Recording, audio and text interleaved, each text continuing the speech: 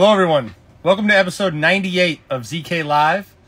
I'm your host, Zach Kenny from ZK Painting, and tonight we have Pierre Finkelstein, the great, the legendary Pierre Finkelstein.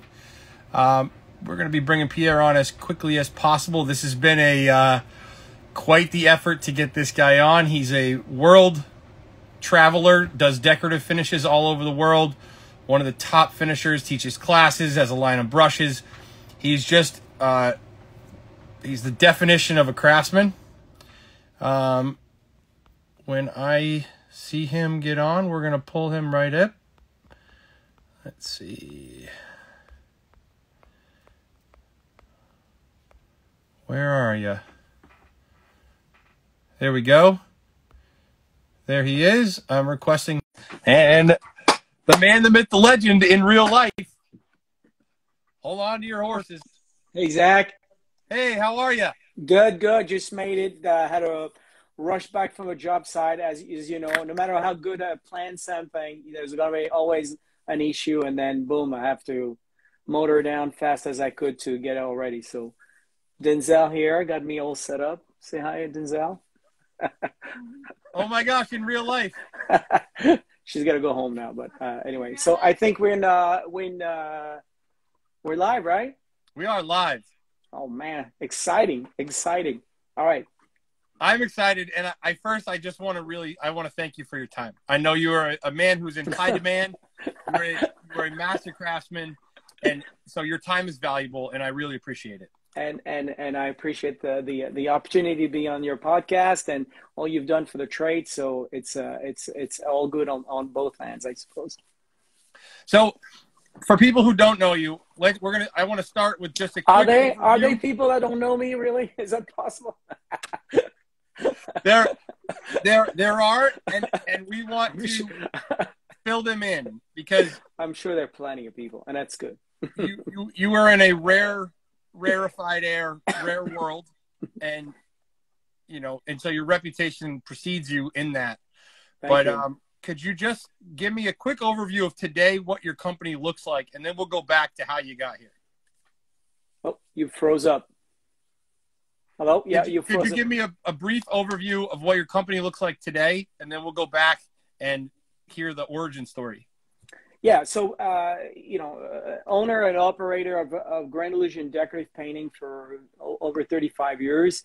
Today, we're a company that specialize in high-end residential. We 90% of our accounts are high-end residential. We do a little bit of commercial, but the commercial we do are also like high-end hotels and high-end boutiques. So they're closer to a residential than they are to a commercial in terms of the way it's treated. Not so much the way it's handled, but the workload essentially. Bye, Denzel. Sorry. And so far as we are, we're extremely busy with this type of work. For the last 10 years, I've been doing a lot of consulting, so that it's also getting a lot of traction where I'm hired to, come up with recipe techniques for a bigger outfit, for a union outfit, for commercial outfits. And they want a very specific thing. So I'm trying to, bring it to I don't want to say to their level, but to something they can handle. And it's usually the size is too big for me anyway. So I have to kind of scale things for somebody else to do it. And we've done a lot of that. We do a lot of color consulting also for some of our big clients, paint schedule and so forth. Usually it's tied in with some decorative painting. And aside from that, I have my brush business and education business, which is a small part of our business, but that I'm trying to grow so it's balanced a little bit more to be a little bit more grounded because I'm hopping from job to jobs and airplane to airplane, and it gets just a little bit tired. So I'm trying to ground myself up. But as I'm saying that, I have a lot of trips lined up for this month, but that's the way it is. And do you generally work alone, or do you have a team of people? I know you have Denzel that manages the back end stuff.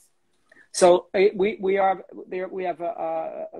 4 ladies in the office between the marketing for the brushes and some other education, between Grand Illusion specifically, Heidi, which deals mostly with, my Grand Illusion day-to-day clients and bookings and so forth.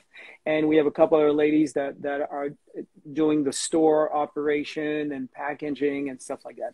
And then in the paints, I have 2 painters now. I used to have like 7. It got to be a bit too much because I ended up really, as you know, I started working for them rather than them working for me, in a sense that I always have to feed work and not always something that I would clearly want to do sometimes. And so I found to be now in my later years it's better I have 2 really good mechanics that work with me most of the time. And then I have a dozen or so of long-time co-workers most of them used to work for me at one point or another, or a consultant that have been with me for 20, 25 years, and I hire them for specific jobs depending on their skill set. And then I have a bunch of really good house painter that I sub jobs to, but I kind of manage what I need to have done. But if it's a job that I put on for me for Grand Illusion, I'll do it from A to Z, and I hire the people that I need to have. It's a bit more challenging, but as I'm trying to transition to, and I do a lot of consulting, and that's just me, I can't really sub that out. It seems to be working out well. I think the COVID has sort of precipitated this kind of transition and, scaling to a different level. And for the last 2 years, that's what's been happening since COVID. Prior to that, it was 8 or 9 all the time on the staff, which had its pluses, but also a lot of its minus. And I mean, there's something we should talk about in the podcast, I suppose, because there's a lot of craftsmen that are too small to get bigger, but too big to get small. And like your ass is in between 2 chairs. I don't know if we can say that, but yeah, you can swear all you want. Oh, okay, I won't. So there's always a position where you're maxed out to your level that you tend to do other thing, and you need 2 more people. And when you have those 2 more people, then you're not busy enough to really balance things out. And I think that's a crucial problem for a lot of craftsmen that are independent, that are like 1 or 3 man shop, and otherwise then you have after 10 people you end up, you can't be on the field anymore. You're behind a computer, you're making deals, you're making you keeping people busy, and so that path of should I be here or should I be there, it sort of sorts itself out naturally in some ways, but it's always a challenge where you're just not big enough that you can do everything, and sometimes you have too many people that you gotta get just about everything to keep people busy, and then things go wrong, you have to redo and stuff like that. So always a struggle in that sense, I suppose. Yeah, I've experienced it. I'm now out of the field, and it's a completely different animal, and it's a different model, and it's a different ideal client, and everything changes. I used to market, I'm on site all the time, and now I market, we have scale, and the clients that love the owner on site, they're not going to hire us. The clients who care about speed more and a larger team, they'll hire us more. But if you try to do both, it's brutal. Yeah, it's difficult, and you always have a threshold that you have to cross, and you're either afraid to cross it, or you have to commit all out, and then you go a little bit on the unknown, and then for some people that's fine. Some others more difficult. I mean, having the independence to say, okay, I'm gonna take Thursday off and go for the long weekend is a bonus. I mean, you never stop working, as you know. Even when I'm sure you're the same. You bring your work at home. You on the weekends, you do some more paperwork. You just wear a different type of shoes, and you're wearing shorts, and that's it. But the work, it gets done. But the independence of saying, okay, well, I'm going to take a day off or a week off or whatever. The guys are going to be busy. That's fine. That's a difficult thing to reach in some ways, I suppose. And then at the end of the day is that, what do you feel happy doing, essentially? Because if you're struggling wherever you are, either too big or too small, the big thing that you have to eliminate is that you're struggling. So what is it that you have to do to eliminate that? Do you need to grow? Do you need to scale down? everyone has to answer that question one point or another. And it's tough. It's tough. On top of the work itself. It is. So, can you tell me? I don't want to get into all that stuff, but I'm super interested to hear your origin story. From conception. From conception. What was that night like? I know you have to ask my parents. But how did you get into? Have you always been an artist? Did that transition? Tell me how it started. So, I mean, it's a fairly lengthy story, so I'm going to make it so we have 3 hours if we need it. So take your time. I think we'll check out by then. So my background is my mother is a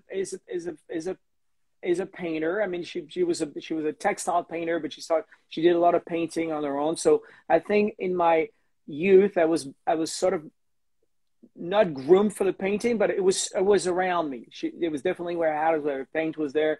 I used to draw a lot, even silly cartoons and stuff, but it always had an attraction to me. My father is he passed away a few weeks ago, but was a business guy, started from the street. And I always liked that business part of things, the dealing and getting things done. And so I think on both ends, from my father and my mother, I received equal amount of curiosity about the art and also curiosity about the business. And when right around high school, at the end of high school, I didn't finish. My parents had to move for also. That's a long story. That's a pride story. But anyway, I ended up coming to the U.S.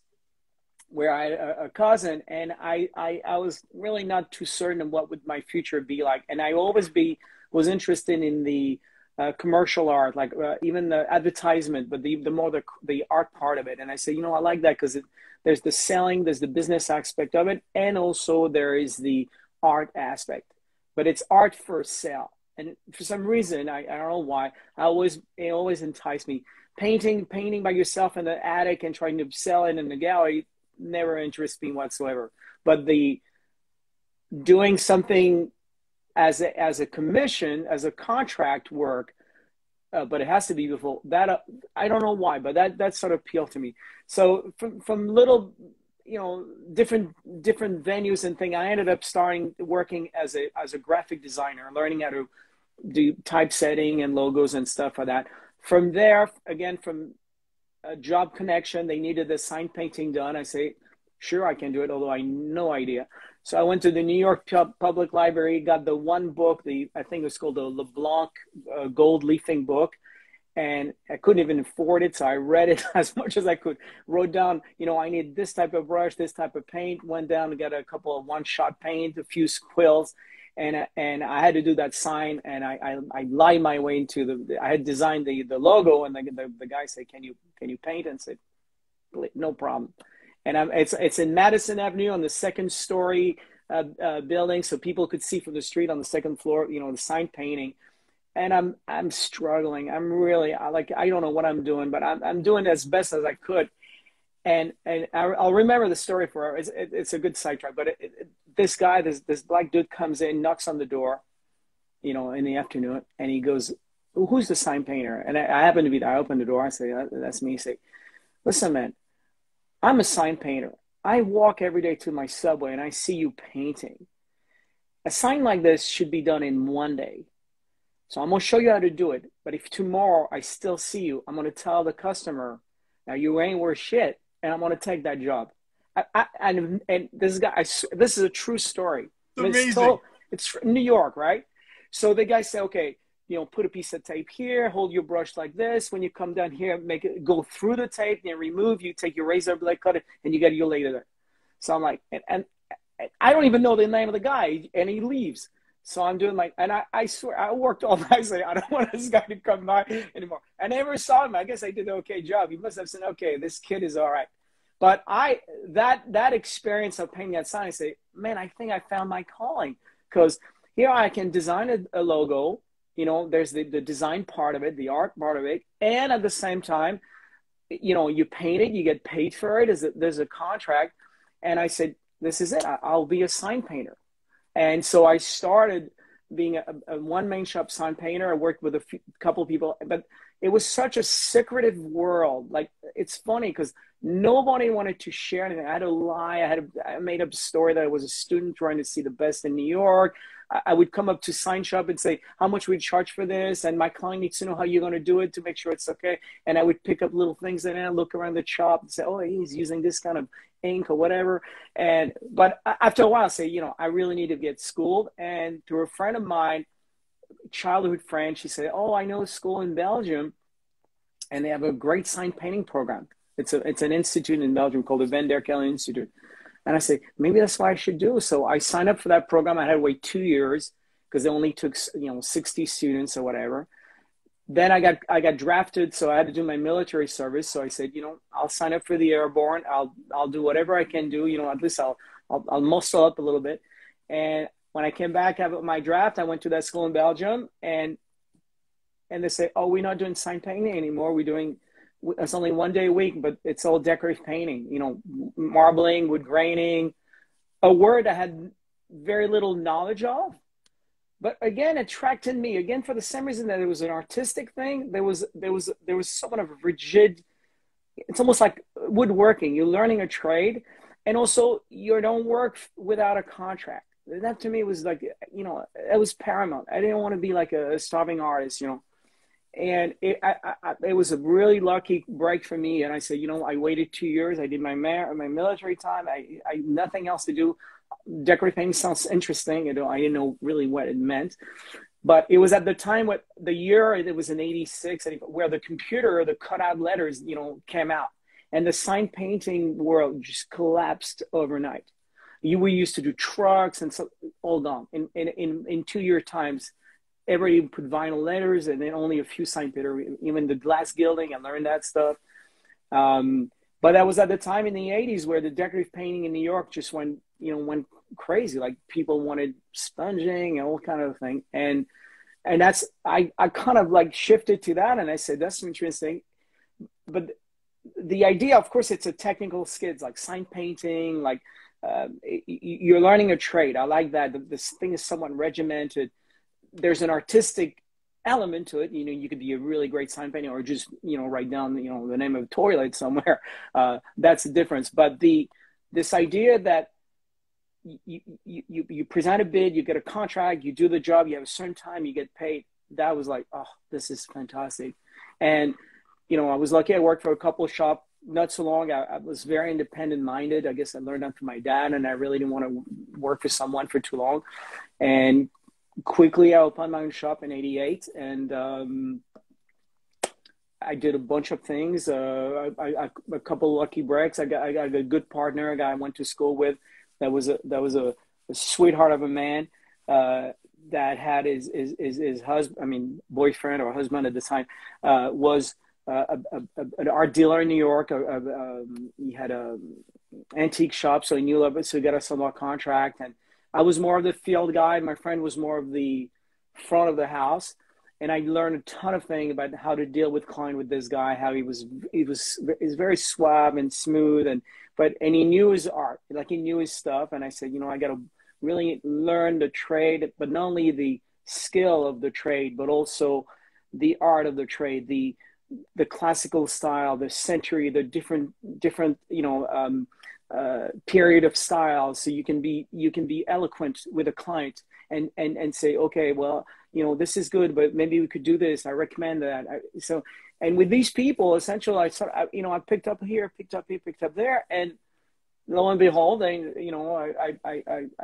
entered a big competition in France, which was like the best craftsman of France, which I really didn't think it wouldn't amount to anything, but for some reason I did get I won the award, and that helped me, not so much in New York because nobody knew of it, but a couple of designers knew what it was, but also it pushed me to always have that weight, that award on my head. It's like, is this worthy of this award, And I was a young painter.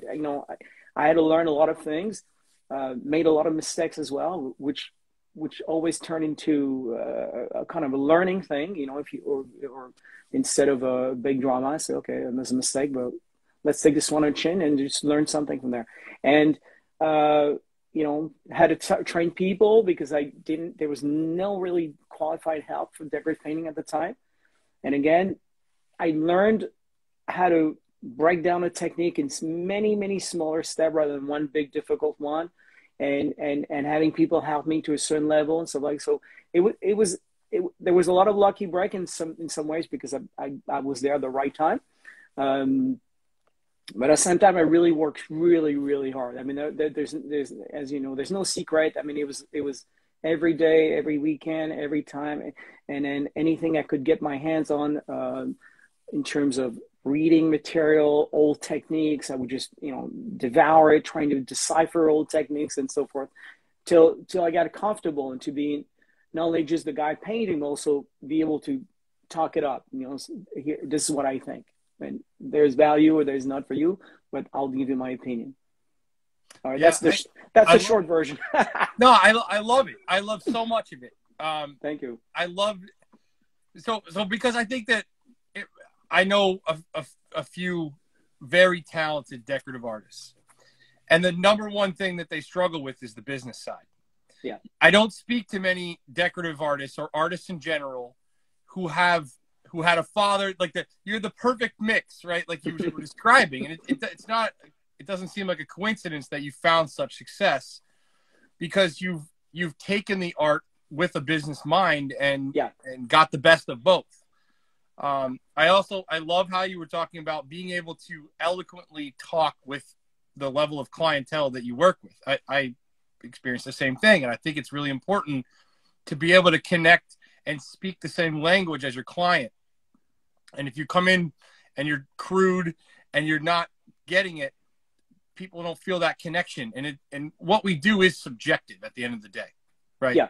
Does it look good? Does it not look good? It's just not, And as long as you can argue it, in other words, I don't mind.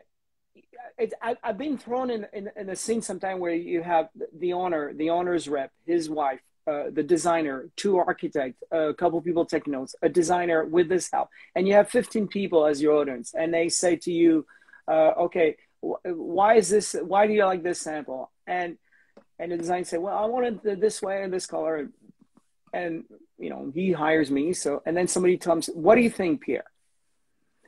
And then you have that thing where you say, do I go along with the designer, even though I don't think it's the right idea, or I just say what I think, what I would do? And I always start to say, I think it's a good, I always try to compliment and say, I think that there's a good way there.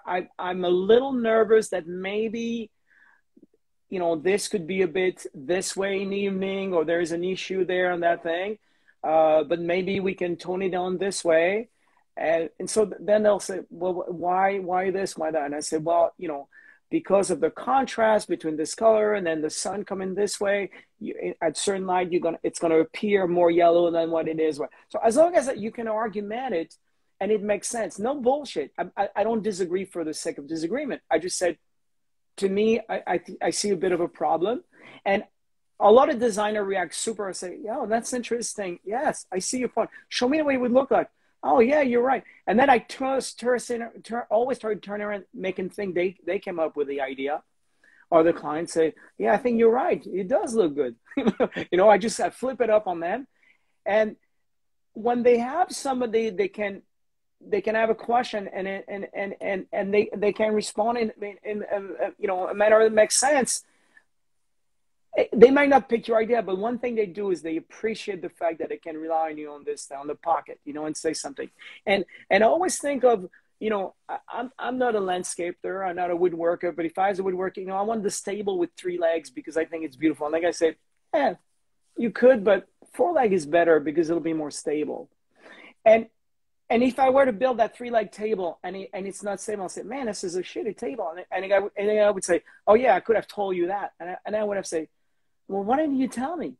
If you know something, and I always keep this approach where if I see something could be a problem, I'll sense it. You put this varnish, yes, you got protection, it's going to yellow.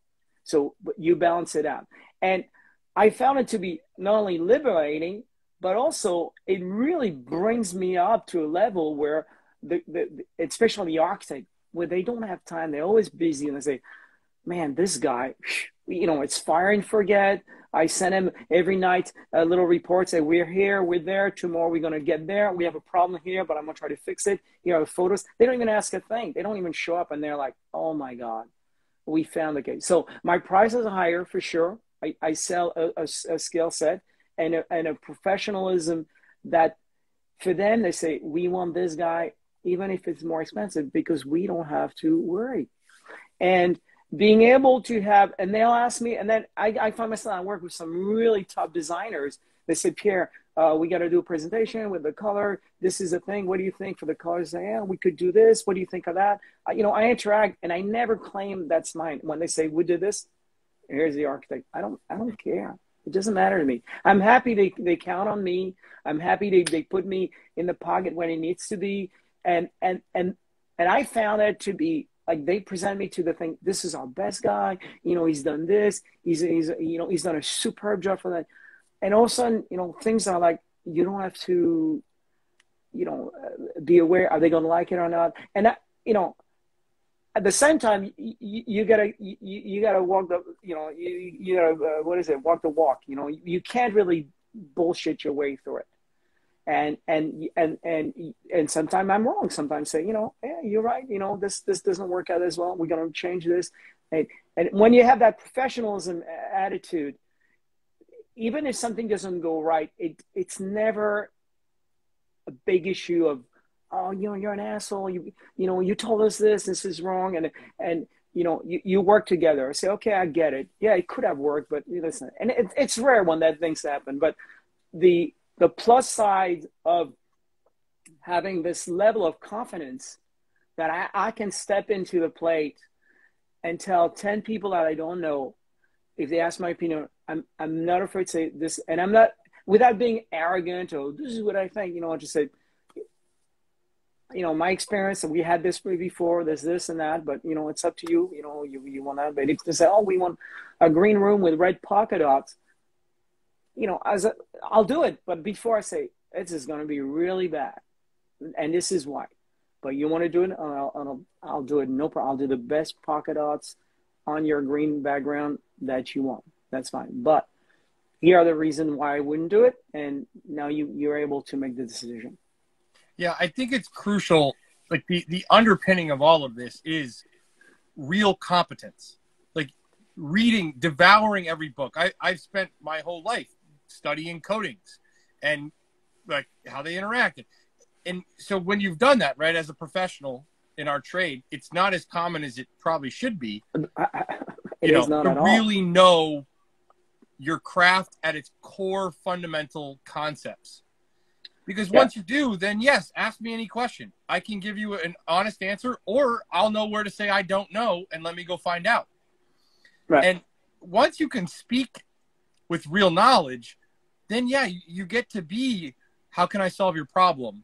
And you don't have absolutely BS anything, right? No, it's so true that it does two things. Of course, it's good for your business. It's good for things, but it's also your confidence grows. When I started teaching, I see you're teaching as well, and I know how to paint a marble, and I do it. I can do a really great demonstration. Everyone's like, "Oh, fantastic!" Now, how do I teach you that? So now I'm thinking, wait a minute, I got to break this down. Oh, I realize I'm lifting my elbow when I paint. Why? Because my brush is perpendicular, so I get this flow. So every time I teach, I own my craft even higher and higher. So it's not like, oh, I'm giving my secret away, somebody's going to do it. Every time I give the secret away, I actually climb another rung of the ladder. And now when I'm into a position, I have a lefty and say, oh, okay, lefty, you're pushing your brush instead of dragging, because that's what they've been telling you, and then you got to go the other way around. So try this method, try that.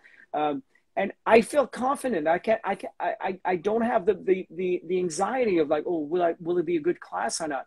And the same idea when I talk to designer or architect and they ask me a question and say, pick a color, and there's 7 people here. What color are you going to pick? And I have that fan deck and I have 1,000 color. Well, I go right. So I got on the spot. I got to break it down. Okay, all right. So you have this. What's the fabric? It's a blue. It's a dark room. It's a night room. Is it what kind? What is it? Dining room? Is it bedroom? So I'm starting to lean. Or this is going to be too strong, and I'm starting to then say, okay, I like this color. What about a really intense, whatever? Agreed. Something could just pop like this, and I see the reaction. Oh, that's interesting. I say, are you good with color? Or are you're shy with color? And narrow it down and then navigate this thing. They don't know what they want, but they know what they don't want. And then now we round down to, half a dozen color of different hue. And then I make sure also I'm very technique and say, this is the hue, this is the intensity, this is the value. Those are three different words. It's color, but those are the sliding scale of a color. And so when we speak the same language now and you explain, you make that effort and don't treat them, oh, you don't know what it is. Then they like, oh my God, that's interesting. So I say, here's your blue, but the value, we can bring it down or we can bring it up. And the intensity could be, it comes up or it comes down. And then the color is going to be a little bit more with the green, a little bit more with that. Now, when you have all those tools, almost like a computer screen, they're starting to understand. And then I make a leap of faith. I think, I would do this for me. I like that. What do you think? Oh, my wife doesn't yet go. Okay, let's go this. So, but being able to do that, it's not only, having a bank of information in your head, again, reading books, taking pictures, constantly looking what's going on. I look at a great book it's not a great book, but Departure Magazine, in fact, the American Express best hotel in the world. And I look through these pages, I go to the bathroom with it, that's my habit. And I look and say, oh, I like this. I tear a page here and there. And I don't, there's no thing to say, I like this harmony of colors and I keep that. And it's in there somewhere. And I can always access it, but all of a sudden I say, oh, I remember I saw this thing in Thailand. It was beautiful. There's this and that. And you can speak in this way. And if you don't know what I'm talking about, but you're like, that's interesting. I was in Thailand. Oh, what? Blah, blah, blah, blah, blah. And you stitch a thread basically, and little by little you narrow. And then you can speak. You can be in front of these 15 people and say, I think that's a great color. And they be like, yeah, I think that, yeah. So let's say, let's try this one, 2 value down, 2 value up. Let's look at it. And then we start building this thing. That confidence of being that it did not happen overnight. I mean, it took years and stuff, and also you build up just like your different coating, your chemicals. Is this compatible? How thick it is? What's the mill build? All this thing helps you make a decision where you say, okay, for this particular problem, we could try this and we could try that. Let's see which one works. And it starts with the knowledge, but that process has to start, like you said, with questions. When clients. When people want to just be an order taker, if clients want me to be an order taker, it's like, oh, I want to paint this room. Give me a price to paint the room. Hey, there are so many parameters that I need to find out before I just give you a price, right? Correct. What matters to you? What are the things? How are you going to be here for a while? How long should it last? There are so many things. And if I found that if clients don't want to answer those questions and don't want to go deep, they're not my client. And I do the same thing. And it's actually one of my things, because we did a lot of cold call, either from the internet and something, and say, oh, I have a children's bathroom. And I always tell my gals, I say, there's never a bad client. Sometimes it's a tiny thing and leads to a huge job. Sometimes it's a huge, there's nothing. But what I do is I have a list of 15 questions. And it's, do you have a designer? Do you have blueprints? Do you have elevation? Do you have clips of things that what you want? Do you have reference material? Is the room, do you know the size of the room? Do you what's the light? If they cannot see through 2 questions, all they was they're shopping which is going to be the cheapest price, and I ain't going to be the one, and I don't want to deal with them. But I'm always super polite, saying, oh, we're very busy. I think maybe we can recommend somebody. Maybe we're not doing something. They have to understand and I don't want to toot my own horn, but you come to the Porsche dealership, and you're asking, if you can get smaller tire, a different price, so it'll be cheaper. Like I said, what are you doing at the Porsche dealership? Could you break down the costs of the exhaust system versus the paint job versus the tires for me? Yeah. Excuse me. To say, do you see this thing? There's a certain expectation. Now, obviously, when you look at a website it should convey enough of that, you have grandiose jobs and the getting museum. Like, people should say, okay, well, this guy seems to be, on the higher scale. But a lot of people now with a phone, they just say decorative painter in New York, and there's 15 names. And one of the questions said, did you call anybody else? That's, I let him talk, and I say, have you spoken to, I'll say, yeah, a couple of people. I'll say, okay, fine.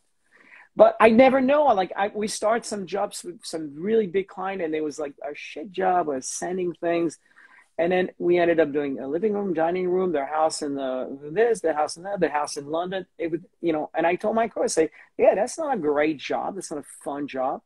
But as an owner of business, I don't know what's next. I don't know what next month is going to be. And this could lead to a huge, big jump. And sometimes it does, sometimes it doesn't. And so I'm never like, oh, you're not for me. I don't want to be dismissive and arrogant. I hate that. I hate, it's like the guy with the clipboard in front of a club.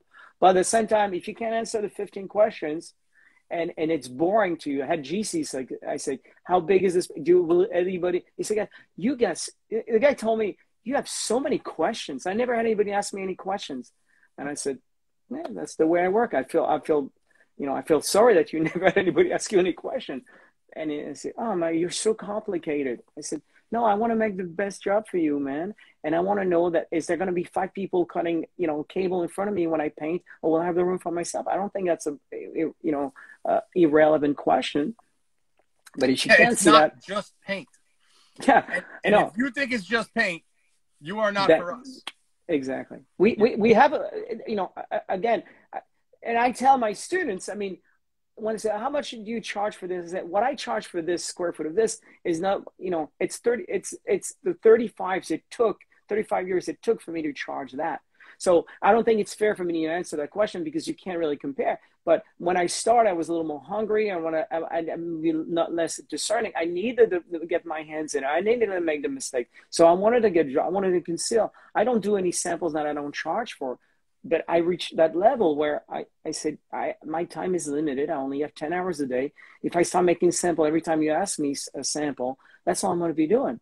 So you want a sample, there's a fee. If you do the job, then it's credited to the job. If you don't, the sample is still mine and you're paying for my time. Oh, nobody does that. And I say, that's fine. I can appreciate that.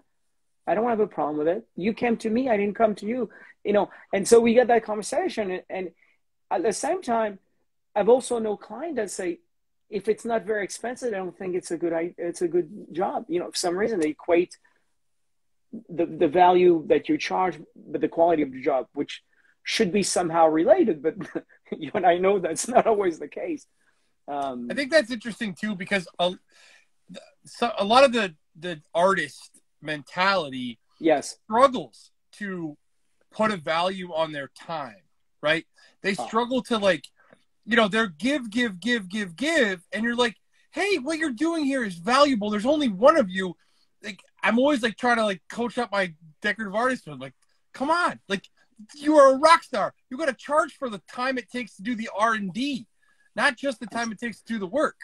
And the other thing is, like, I say, oh, I can make, $100 an hour, and I've done this job in 5 days. I made $5,000. I said, that's fantastic.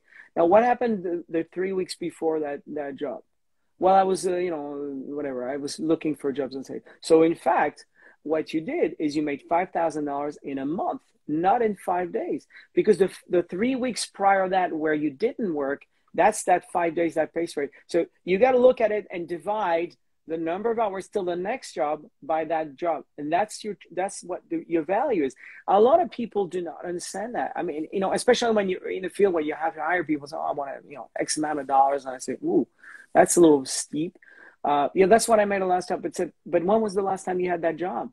Because obviously you come to me. Otherwise, I would come to you. So I said, how do you not understand that if you make bank in 4 days, but then you stay 3 months with it? Well, that's my choice. I want to do this. And I said, then your value is 3 months plus the 5 days divided. That's the 10,000 divided by 3 months. That's what you should get paid per hour, I suppose.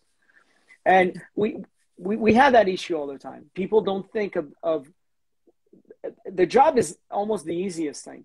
It's before the job, getting the client, getting that, your reputation, this and that, and you build up into it, and then go on to the next job. That's like what I love it about this is I always say I'm a recovering craftsman turned business person. Like That's a good one. I love the craft. That's how I got into this. It's in my bones. But after a while of not having any money, I started to be like, all right, I got to change because this isn't working. And yeah, it's generally people who love the craft also don't love looking at the bottom line and looking at the QuickBooks and reports. But it sounds like you have overheads. Yeah, the whole thing of the math about what does the end of the year P&L look like? What do you bring home? And I think, you know, or people say, oh my God, you look at the contract. Oh, you'll make those so much money. I said, wait a minute. I'm in New York City. I have a building. I have a staff. My insurance is, we pay almost 30 grand a year in insurance. You have medical, you have this and that. So it's not just that job. I have to divide all this that's a full year. It's what's left at the end. You know, some people get it. Some don't get it. There was a funny thing. I mean, a little sidetrack, but it's on point in this thing. Is that I had a discussion, somewhat of a heated discussion, where you know I was doing a lecture on business lecture with a bunch of decorative painters, and I made a point to say I really don't want to be called an artist. And I said, why is that? It's not director. I said, because I'm a craftsman. What's the difference? I said, well, there's a major difference. I mean, and I say it's recent because up till the 19th century, every piece of art, almost like the Mona Lisa, the most iconic Western civilization type painting, everything was done with a contract. Being an artist was a contract. You was artistic, you create a thing, but there was not one painting, one sculpture that was not given to be done without a contract. It didn't exist. The idea of you're going to paint a bunch of things in your attic and then hopefully somebody gets in the gallery, that did not exist. Even the galleries in the 18th century where you had landscape or religious scene, there was somebody in the shop that had a master. I say, okay, you're going to paint Jesus, you're going to paint a Roman ruin, you paint it. He would pay his employee, they would bring this, and it was exposed into, because there was no photography, that people would buy painting like this that were not commissioned, but they were commissioned by somebody else to bring to the painting. So that did not exist, that concept, I do what I want and hopefully it sells. And then in the 19th century, the term artist changed. Artist in Italian is working with your hand. It's the etymology of the word. And then also an artist became, you're a bohemian, you work in your studio, you do something nobody understands, you rebel against the academy, and hopefully, you know, you're the next Van Gogh or something like that.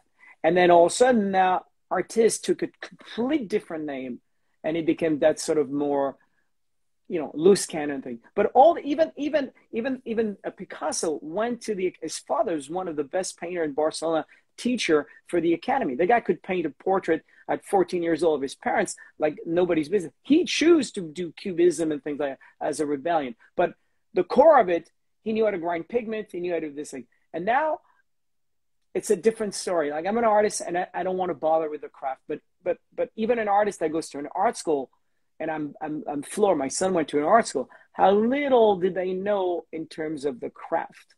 And the craft is, you know, is oil compatible with this? How do you grind your pigment? What is paint? What is a binder? Like even the basic. No, it's more theoretical. You know, put a piece of donkey piss on a stick and, you know, put some lights on it, and that's your, you know, whatever. It doesn't matter. You can't tell me what's good. Yeah, I just did this. I'm not a judge or the guy that put a banana with a duct tape, you know. And if somebody wants to buy it, that's fine. I have no problem with that. I'm not against artists. Everybody got a thing, but I cannot qualify myself as an artist. I'm a craftsman. I learn a trade, just like a woodworker will learn how to plane a board and cut it and chisel it. And there's some guys that all they do is a table and chair, simple for, you know, the regular thing. And there's a guy that does like a clock with a carved legs and so on. That's the artistic part of our work. But still, both know how to plane, know how to sand, know how to stain. I mean, hopefully they would, and so forth. And I made a big thing because as a craftsman, it implies a knowledge of trade, a technology, but also a business relation with my client. I don't, I mean, I do things on my own when I'm trying to, come up in the kitchen, some developments. How can I make this and that? That's my thing. But that allows me to go and say, hey, by the way, I could do this, I could do that. But I cannot do one thing without being told this is what I want. I actually work better the more Parameters. barriers I have. If I'm left in front, like I would say, do whatever you want. I'm like, I don't, I don't know. I mean, there's so many ideas. It's just they don't come out straight. Yeah. So if they say I don't like blue and it's a kitchen and I need to be a certain whatever style, then I'm prolific. I guess I wait and I get excited about this because there's nothing wrong being an artist. It's fine if you know that what an artist used to be, which is a contracted painters, every single thing. And this is what we have now. So we are artistic, but first and foremost, we're a craftsman. There's a technology-based system that allows us to be artistic. And I'll say this even better is I had a lot of artists, went to art school, fine art school, and did all kind of things. And they come to me and I say, everybody wears a uniform. This is a regiment. This is more a military operation. And, sometimes there's a problem, but and sometimes they leave after a month and say, I couldn't take you. This is too much. But they always say, you know what, I've learned so much. And I say, I'm giving you tools that you can use in your own painting. If you know how to glaze, you go for your paint. If you know how to texture, you can use that in your own painting. And I think the classroom now is lacking that. It's lacking that it's theoretical, it's esoterical, and also in anything that's more that's not conceptual, that's actually technical becomes who cares? It's also idealistic, right? I think like idealism is not something I'm allowed to have in business, right? I have employees, I have a family, and I don't get to be idealistic about what should be. No, I have to adapt to the market, right? I have to change. I didn't like where things were going in my life and my business. I had to adapt. I didn't get to complain about the world. And that's the thing I think sometimes those artists struggle with is, hey, this is not you don't get to make all the rules. You have to have a patron. You have to have a buyer. Yeah. And it's part of growing up and you could, and I say you could almost marry to, you could say, I don't want to use, I want only use, product that earth friendly. And so you can still marry your conviction and idealism in your work. I don't think it's mutually exclusive. It's not easy sometimes. Sometimes you have to work with clients you might necessarily have. But if you say, I don't want to work for a guy that, produce petrol or whatever, or sells gasoline because of this, you have the choice, say, I don't work for you. And not only that, but I'm going to tell you why. And that would be a better statement. But if you do, and you do a beautiful work, or somebody that you're not affiliated politically with, you're still doing your job. So, maybe you're too busy. Maybe your idealism is the best of you, and that's fine. You can live with what you don't need to concede. You don't need to really say, my values are now gone because of that. I think you can marry the both. You can, and you have to be intelligent, in other words. But if you have no work and you have no money, you can't keep saying I'm only going to use donkey piss to do my art. Right. Like your analogy before. Yes, I get, like, there are certain things where you can say I'm going to stick to my morals up into a point where there is a market for that. If there's no market for what you're producing, at some point something's got to give. But the other thing is that I know, I mean, and we talked this off the air when we talked the first time a couple of weeks.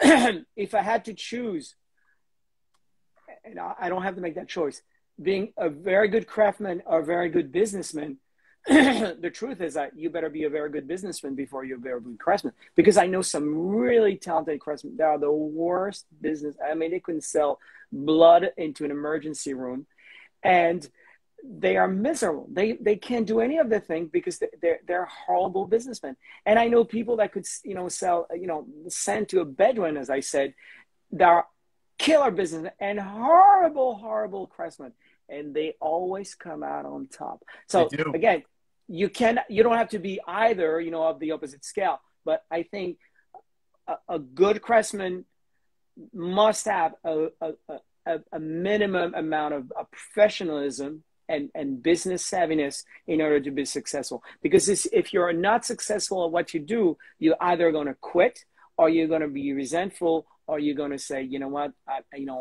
the world hates me, or whatever the story is there. So that business part, and the business part is not so much knowing how to count. I mean, that would help, obviously, but the business part I'm talking about is your relation to your client. You say you're going to start on Monday and you're going to be done on Friday, and you actually do that. And you don't show up at 10 o'clock, say, I'm not inspired. I'm a 3 o'clock in the morning kind of guy. That doesn't cut it. I mean, there are some people of mine, but most people, they like to have their job done on Friday as you promised. And if you could do that every single time, you will get the call back, And also, you don't have to be an entrepreneur. You can go work for somebody. Absolutely. I see a lot of people where I'm like, hey, I think you might be better off being somebody's number two, or being their mechanic, like you were saying, being someone that executes. But if you don't want to have the business side, maybe work for someone that will. Yeah. And it's important. We were discussing also the other day is that, for me, 90% of my work comes from either referral or repeat business. 90% of my work is referral or repeat business. And then the 10% is not me going with my portfolio like I used to. I used to go and knock on the door, look at what I do. Is that somebody say, hey, I heard this job, you should talk to this person. Or the architect say, hey, by the way, we heard something about that. And I'll do a little pitch. But for the most part, that repeat business, I had customer for 30 years. And sometimes there's 10 years in between. And they call me, oh, I got to redo this room. Oh, you did this last time. Oh, my sister-in-law loved this, blah, blah, blah, blah. And, there are some small jobs, there's some big job, there's some medium job. And then you got anything in between. I'm not just, I only do this type of job and only in this city. And you got to be, you got to be willing to do it. And that's how I think part of the success of my operation is that ability to say, here we go. This morning I had a phone call from friends to say our big designer is coming, is going to LA this Saturday, and Monday we have a meeting in San Francisco. Can you go there? And I say, that's my weekend. I'm going away in 2 days. Forget it. And I think about it. I say, man, this guy's a big fish. It's a huge job. All right. I call my wife and say, hey, honey, but she's used to it. I always say, bad news. And she goes, okay, where are you going? And I said, I think I got to go to this thing. I could say no, I suppose. But I'm also attracted. I mean, I get excitement about, hey, I'm being called to go to LA in 2 days. It may not happen again, or I don't know. I doubt it, but there's part of me is like, yeah, it's my weekend. I don't really want to do it, but part of me is like, man, that could be a great job, So it's one of those things where it's a bit difficult to. I mean, I'm having a hard time saying no. No is a word that I don't try to use, especially in business. You're always like, I'll do my best. Let me see what I can do. And there's that sort of being conciliatory, like, no, I don't want, not being dismissive. So that's a big thing. And then the other thing is that the chase is interesting. Oh man, that could be really a great job. And of course, financially, there's always, I don't do it for the social, greatness of decorating in this world. There's always that. But overall, being asked to do this, that's an honor to me. I take this as a responsibility that somebody call me from France and say, please, you got to do us a solid. Can you do this? Can you meet with him? I know it's last minute, but you know how to talk to him, blah, blah, blah. And I'm like, oh, okay, that's, maybe they rubbed my fur in the right way. I guess I'm a sucker for it. But there's a point where our work is bigger than our, I can't turn it off and on. And unfortunately, I mean, you ask somebody, say, show me your photos on your iPhone. And mine is like 98% are job related, and there's 3 pictures of my daughter and a dog and things like that. And then you know that he's gone into the painting world to the point where there's no return. But I like it. In other words, if it comes to a point where I find it to be a grind, where I find no enjoyment, then I know I'm done. I'm done, or maybe it's time for me to do something else. And luckily, with the consulting, I've added an extra layer of business things for me that are very interesting. I get treated super well. I'm asked to questions. I try to come up with a solution problem. Somebody else is going to do it, but I'm sure, make sure you do this, make sure you do that. I really like that. It's something that I didn't think I would either was valuable in terms of a skill, or that there would be a market for it. But there is such a thing.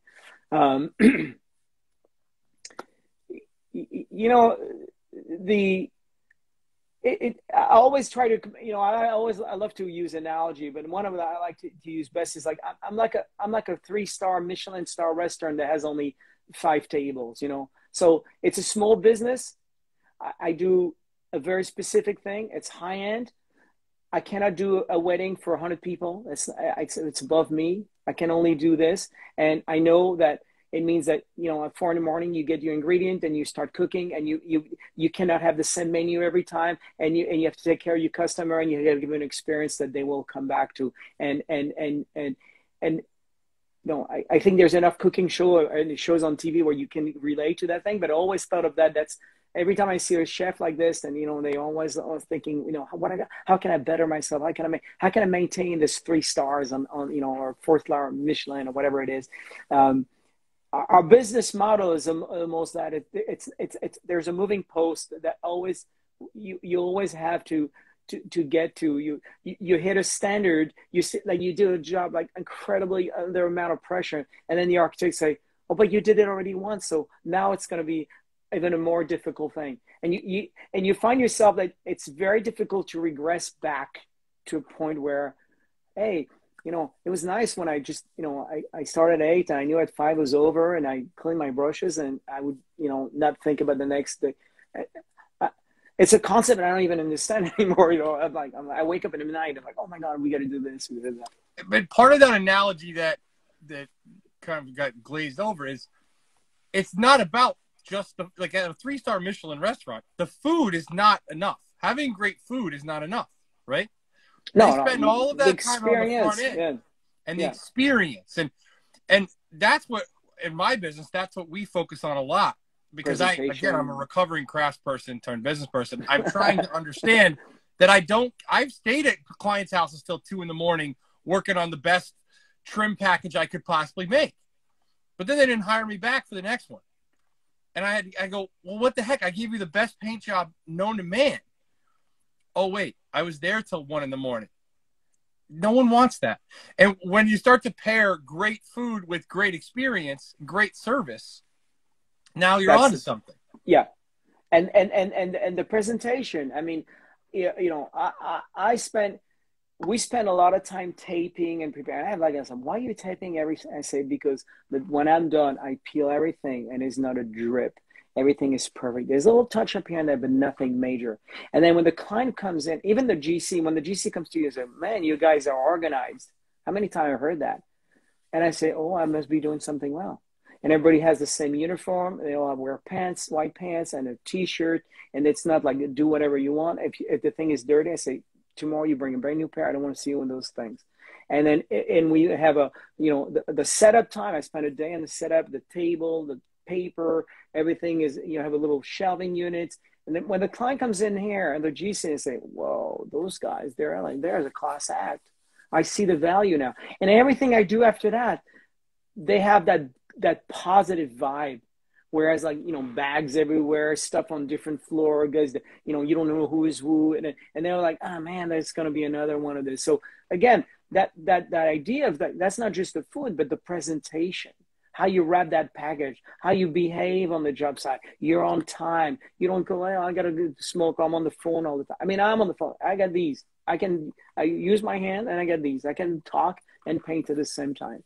And that perception, that initial perception, and again, you said you come to a restaurant, oh my God, look how beautiful. Look at the tablecloth, look at the glasses. It prepares you for the meal. But the exact same meal at a McDonald's table would not taste the same, even though So it's the same this food. is so good because I in my classes I talk about this in depth. And I call it the sommelier effect, where the Yeah. same glass of the same bottle of wine in a Dixie cup in a back alley tastes very different than when the guy in this beautiful place With a smells chain and nice, yeah. he's dressed right, he holds the bottle a special way, tells you a story. The exact same bottle of wine is fundamentally different. Different. The experience is going to be different. And as long when the contractor knows, when I have a problem, I come to him. I say, listen, you have a problem here. This is not ready. You got to get it. And I give him a list. I write lists every night on my computer. I have a program that I made, and is the rooms. Here's my question. So I come in the morning and say, I got my list. At first, they're like, what the fuck? Sorry, what the hell? You know, this guy. Who do you think you are? And the third day, say, hey Pierre, where's your list? Do you have anything for me? They love that, that I am involved in the process. That to get things ready for me, they have to do this and that. And we, you know, sometimes there's a bit of friction, but quickly, you know, we have it out. And they see the value of that, and they say, "Man, that was fun. We had a good time, and go out to dinner or something like that." And as you project this idea, and for me, it's not projecting like I'm faking it. That's who I am. But if the guy's in there, I say, "Hey, you have a guy cutting here." I'm walking out.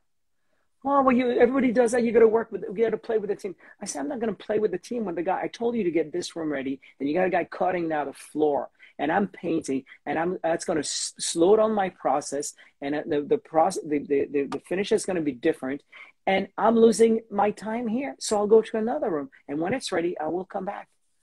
Oh, I said, believe me, it's for your own interest, and so I stand my ground. I'm sometimes a little abrupt, I would say that, but there's a respect. They understand. They say, you know, okay. There's a point there, and I don't nitpick your thing. I say, I do this. I'll take care of this for you. Don't worry about it. I'll this problem. I'll make it go away.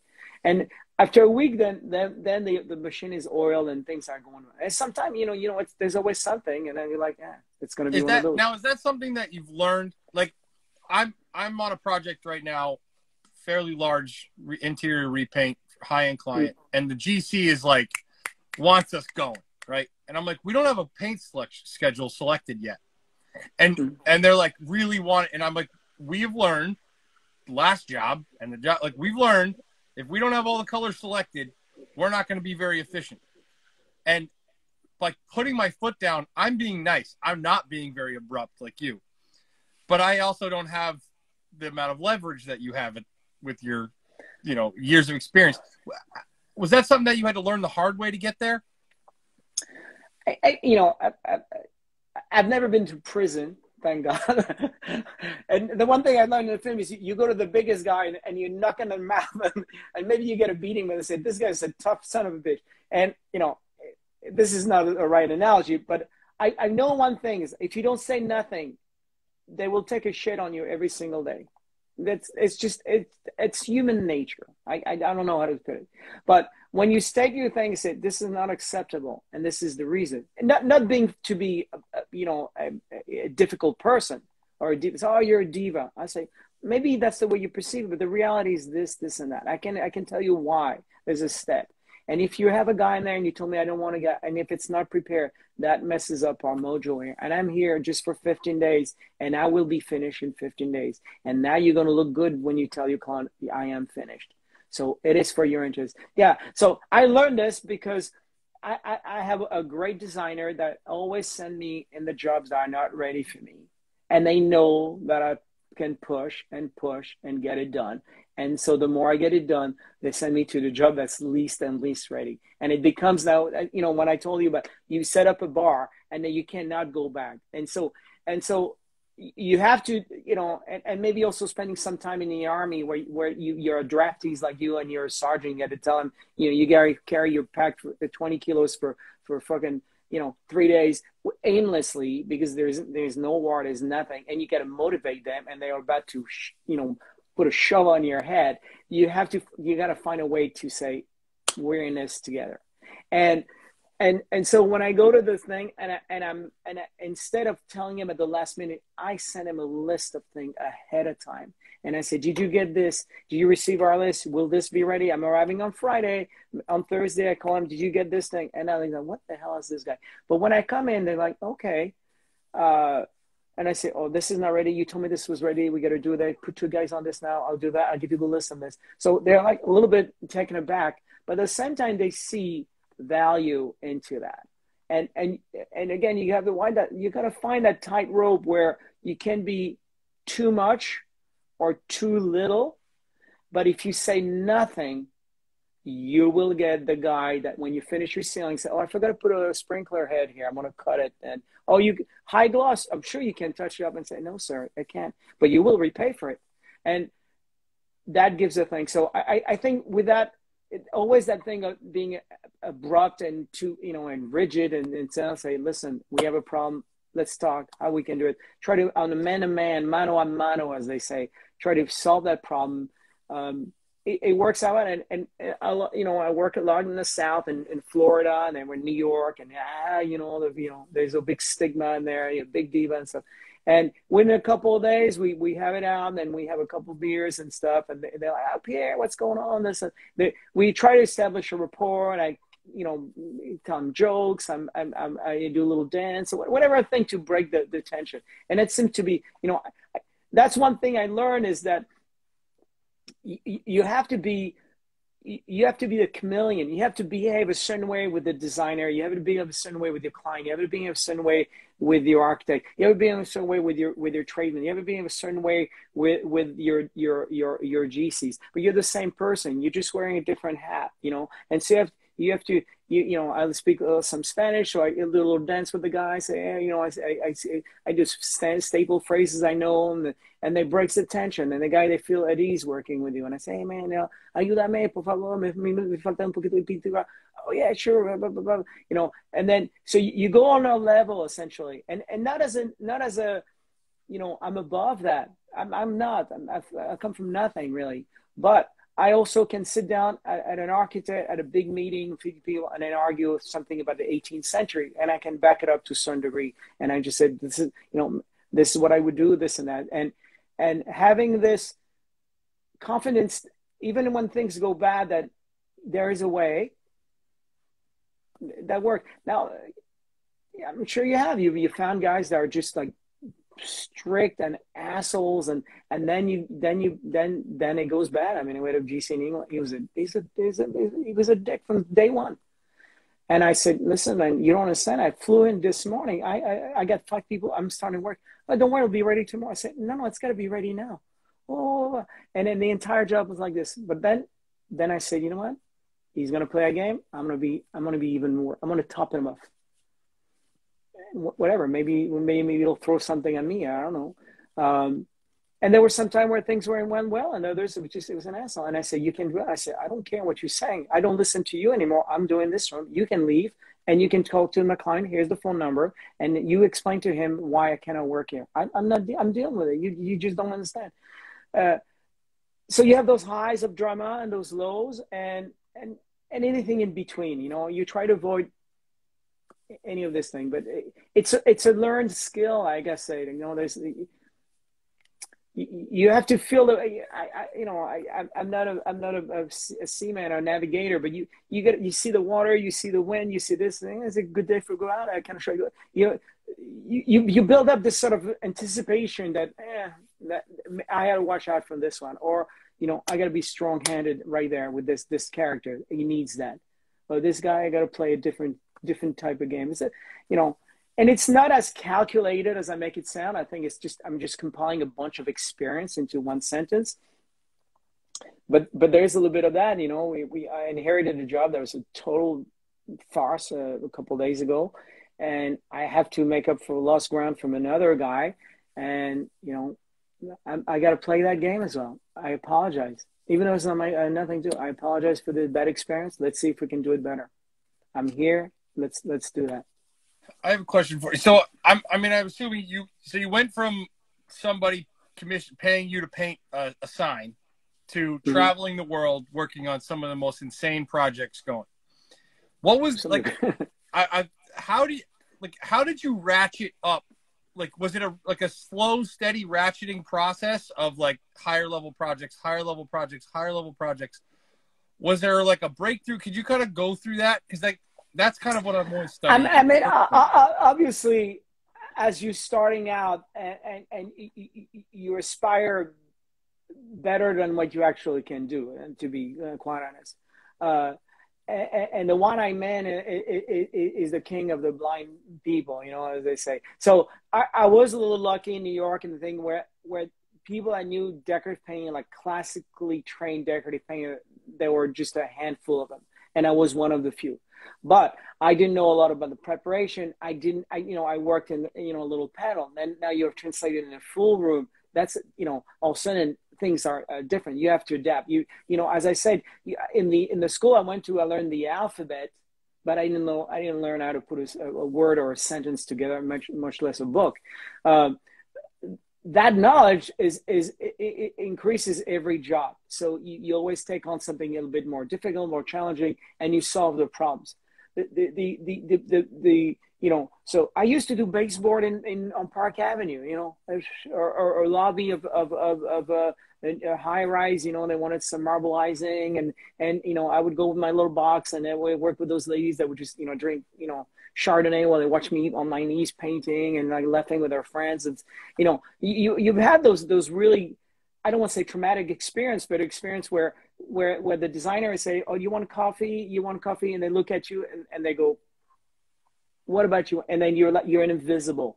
And you're like, oh my God, you know, but instead of being like, oh, you know, I'm envious, I hate those people, I say, yeah, maybe I don't present well. Maybe you know, there's something that is, and you build up. You say, okay, next time they're gonna ask me for that coffee, and I'll say, you know what, I'd like an espresso with a zest of lemon in it. Shit that I don't want to, but just to say, and make it a macchiato, you know, Yeah. and all of a sudden they're like, oh, look at this little guy. And when I was 24, I looked like I was 12. I had no hair. I mean, I was just like. It really looked like, what the hell is this guy covered in paint and stuff like that. Now, over the years, obviously, you know, I met some really great designers, but at first I started doing a door for them and an elevator door. And they said, well, that's really nice. I said, oh yeah, I mean, we could do this. And a little bit will say, what about this? And then they start feeding me. And then to the point where now they know what I can do. But at first, fortunately, that process is gradual. And I'll say to the people that are listening, if all you do is an elevator door or that type, or doors, you know, cabinet, kitchen, and all of a sudden someone say, hey, I have a big banquet hall, you know, it's 100 feet by 20 feet, and I have all the beams and painted. Can you do that? And you got to think, wait a minute, I'm going from one cabinet kitchen to this scale. That doesn't scale up that easily. There's a model, there's a thing, but here's an opportunity. Maybe I should hire somebody that knows, maybe learn from them. And there's a lot of things where there's things I didn't really know. I would try to get this person and just pick up as much as possible. Maybe I didn't make a lot of money, but the bank of knowledge was big. You know, I wrote a couple of books, so that increased my thing. And again, when I wrote my second book, I said, you know, I should be teaching. I don't have any brushes. So then I started importing brushes. I said, well, since I started importing brushes, I may as well sell them. You know, so those are little steps that kind of open up a new world. And then when I'm teaching, the first time I'm teaching, I'm like, oh, I can't sleep for 3 days. I'm about to vomit, you know. And here I go on a marble, and they're like, oh, great, how you do this? And then I'm like, okay, well, I use this at this color and this, and then all of a sudden, thing deflates, and I say, okay, and I start to own my craft. Little by little, bum, bum, bum, bum, bum. And now you know, I'm going to Korea in a few days to teach in Korean. So that's not my first language, obviously. A class of 20 people, hardcore painters.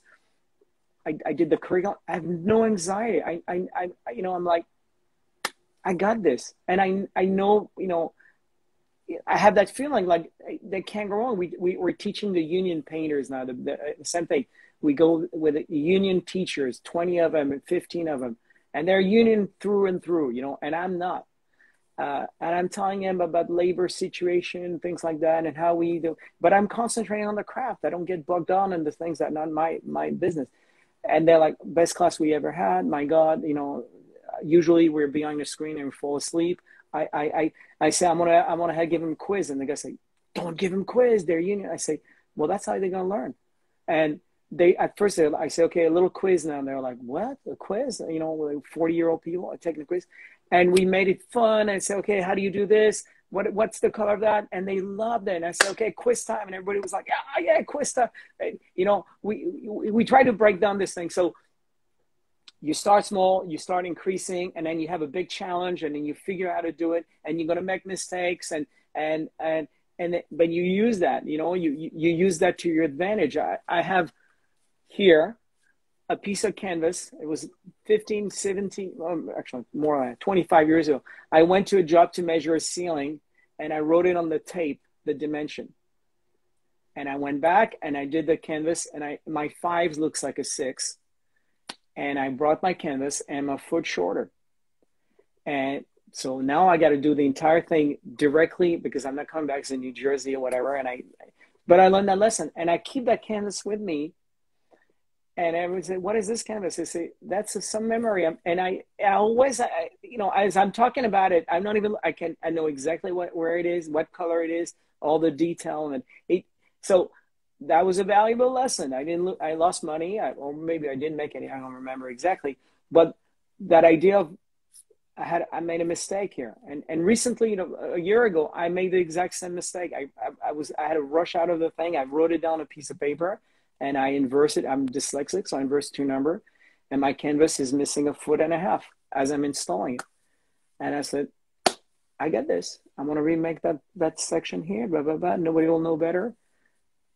And I learned something. So each step you climb, there's always sometimes, you miss a rung, you stumble on, you climb back up, and you make, but after 10 years, you've built up a wealth of knowledge already, a good amount of knowledge, because the one thing I want to say to people listening is that I never relied on anybody else. I mean, I sometimes, edit this, but I always try to do the thing. And that makes me own my stuff, because if I sub everything, then I don't learn from that. So at first it was like always doing it. And then, how do you do this? Hey, this guy's doing the floor. That's interesting. What product are you using? Sometimes I take a little picture, a little note, say, what is this guy? They want to be secretive. And so that process is gradual, but you have to be very careful, as I say, where if there's too much of a jump from where you are now to what you're going to be asked to do the next time, that's the greater amount of problem that you're going to have to deal. So some people say, I've got the backbones for it, but that can break you. You may say, maybe I'm not there yet. It's not for me. And that's a good answer, Yeah, because reputation is built slowly over a period of time, and one mistake can really ruin it. Yeah, I always say it takes 10 years to do a reputation. It takes one bad job to ruin that. So and it's true. I mean, I can sit here and say there are some things where I'm not super proud of, and I squeak by because all kind of issue, and I say, I don't know, this is just on the cusp here, and should I redo it? Should I don't? And then also notice that I'm the most critical person. I see things that no one else sees. And I don't want to go on a job and say, forget about it. Nobody will see that. I always think I see it, and that bothers me. But there are times where I'm like, do you see this? And they're like, no. That thing here? No. All right. Maybe it's okay then. But I never rely on that. I don't rely on the fact that, somebody might not see it. I always want to be, it's got to be done correctly. And would I be okay with it? And maybe I got an extra day in there, and I feel, and somehow I feel like it's a weight lifted off of me. Like, I'm happy, and I reach another level. It's like a video game, I'm at this level now, And with that, what you talked about earlier about your masking, that's a big thing that when I teach my guys and I teach at the school, like, we are putting on a performance as much as we are protecting the surfaces, right? because the Oh client's yeah. going to come through the zip wall at night and they're going to see and they're going to be like, wow, look at all this. I made a post once where I jokingly used the laser level to make our tape lines on the floor. and but it's serious because when I talk to the guys, because we do a lot of high gloss and you know, it's a subjective thing at the end of the day. You know, we're not doing automotive paint and cutting and buffing to No. perfect, right? But if we have done every single step of the process amazingly and we have continued to perform, then yes, we have bought ourselves a little bit of leeway at the end, right? Where the client isn't going to with the microscope to inspect everything. And I'll go one better is that if everything is protected and the client happens to come up on the fly and say, oh, I gotta, you know, see something, and I say, oh, that's nice, their perception is that you work clean. And then if you work clean, you do a clean job. If you do a clean job, it's going to be a beautiful job. And if you do a beautiful job, it's going to be perfect. And then so you're staring them into their, and I've seen it before where the designer comes with their GC and they say, didn't do this, didn't do that. And then everything else is shit. What about this? What about that? This door is wrong, blah, blah, blah. But if they say, oh, everything is ready, this is on time, blah, blah, blah, everything, all that, and this is not so good, but you know, the rest is good. All right, let's redo that. And it's the same thing. It's like that wine in the Dixie cup or in the sommelier. It's the same wine, but the way it's presented makes a huge difference. And then all of a sudden, when they're in good disposition, you know, if the first room is great, that he look, oh, perfect, the color, everything is tight, good. They go to the second one, and then the third one, they're like, okay, well, that's gonna be my expectation is gonna be great because the first two one were great. If the first one has a mistake, like a blatant mistake, no matter what, if the second one is perfect, it's still not gonna pass it because the sacramental expectation is to be, well, if you couldn't do this right, how can you even do this second thing right? Or was it an accident? Maybe it's good, but I'm looking for a mistake now because I know if you did that shit before, for sure, there's no way you're going to pull this. And you're absolutely right in that, yeah, the tape protects, but it also projects the fact that we are taking care of your valuable, your house, per se, or your room. We're considering that is valued enough, that is worthy of not only the tape, but the brown paper, and maybe the plastic film to go with it, and the double layer of paper on the floor, and the drop cloth, and the plastic under the paper, so if there's a bucket of water, it doesn't go on your floor. That's what we think of your house, that it's worthy of that. And yes, there's a cost for it, for sure. Yeah. Because it costs in manpower, and it costs in materials and stuff like that. But the yield of that, what I call investment, there's no money that can buy that, because this perception that the GC is going to be the guy you're going to see, and the architect and the designer, and they say, man, those guys are clean. They will remember that as much as they will remember the beautiful gloss ceiling, because that was wrapped in a beautiful package and bow. And you're absolutely right with the sommelier attitude analogy, is that you can do the best job. And I've seen there's some French craftsmen I know that are killers. You got a cigarette in his mouth and is like this, and he can paint oak like nobody.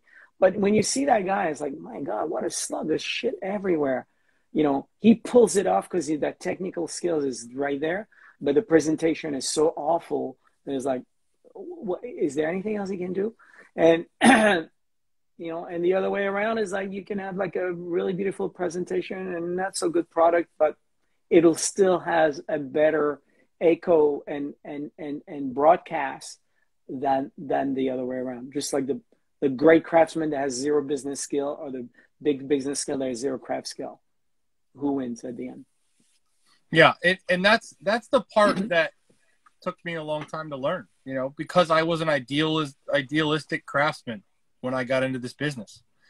And, you know, but eventually you start to listen to, you realize you're dealing with humans, right? And reason, you know. Yeah, and like logic is not a thing. Like we've all experienced, like there's a time where there's a threshold where you can lose a client and never get them back, right? I did a gloss ceiling one time, and it ended up being equally as good as the gloss ceiling that we had done the one before. And the client at the end didn't want to pay and was like, would you show your other clients this ceiling? And I was like, absolutely. I think this ceiling's beautiful. But we had blown the experience. It had taken much longer. There had been a couple of mistakes that had happened. But the experience that the client had gone through was so bad that subjectively they were drinking the same bottle of wine in an alley behind a bar. Yeah, and it ain't just good. And it's just not as good, even though we know the wine is the same. Yeah. And that was a very formative experience for me, where I realized like there's a certain point where you can just completely lose a client and never get them back. And it's sobering because in your heart you say, yeah, I had some issue, but I made it. I came through, and I'm really happy with it. But yes, there was some extra step that could have been avoided, and maybe it's my fault. Maybe bad luck or whatever. It's how you recover. I've done a ceiling, and then on the last thing we glazed it, and the thing started yellowing, and it was for a friend of mine. Hired me, and he said, I don't know, and I said, I think. In my head, it's like, I don't think the client will ever know, because, that's not something, but he knew. And I said, I'll tell you what, Peter, I want to redo it because I think you're right. This is not the right way. And it really pained me. And I was like, it was just the last day before the building shut down on COVID. But we redid it. And I felt super good about it, that we took it upon ourselves to redo something we knew was not up to snuff. It made my friend and I said, there'll be no charge for this. This is on me. I made a mistake. It was a product I used that it turned yellow, whatever. I had to glaze to kill it. It didn't work. And we still work together. I know he's appreciative that I went to that step. He lost a few days, but he said, I came through, and he appreciated the fact, but more importantly, even if he didn't appreciate it, I appreciate the fact that I did that. And yes, it was painful, as things can be painful like this, but I learned a lot of things. I learned to thin my shellac even better. I learned not to use this varnish. I learned to make sure when I work my guys to listen exactly what I say, and this and that. So, overall, there was no money in my pocket, but there was a wealth of knowledge that either will utilize on another job, or most importantly, I will make sure I avoid for the next time. And that's the core of our thing. One of my clients told me a great story once, and I use that in my business class sometime, because it's a Jewish guy, and he said, Pierre, you should, if you do your business, I'll front you the money. I love this guy. He passed away time ago, but he told me a story. He said, I'm gonna tell you a story, because I said that I was doing a job in Long Island, and I say, it'll take 3 days, and I'm thinking, shit, he's gonna think, $5,000, 3 days, and wow, he's gonna buck, And I said, I think maybe 4 days. He said, it doesn't matter. He said, if you do it in 1 hour and it's the way it is, I'm happy. I think it's worth the money. He said, I'm going to tell you a story. I said, it's a made up story, but it was charming. He said, I had my appendix removed, and I go to the doctor, and I said, my appendix needs to be removed. And the surgeon said, okay, no problem. 20 minutes, removed. He gets a bill, $20,000. I was like, what? So he goes, the surgeon said, I don't understand. It took you 20 minutes. And here's $20,000. And the surgeon goes, you're not paying for the 20 minutes that it took to remove that appendix. You're paying for the 30 years it took prior to that. So it only takes 20 minutes for that. And then the next day you're in my office complaining about the bill. That's what you're paying for.